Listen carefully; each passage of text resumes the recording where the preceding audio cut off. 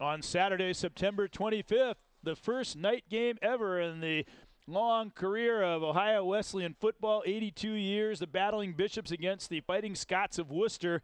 Early touchdown by Ohio Wesleyan, but the Fighting Scots came back on the passing of Rich Barnes, their freshman quarterback, and the outstanding running of Robert Flagg, who came into the game second in the conference in rushing. He really took over the game in the second half. They started getting the ball to him on the outside, and he ran holes in the Wesleyan defense. Dave Wallander from Toledo Central Catholic with an outstanding touchdown pass closed it to a 2-point game.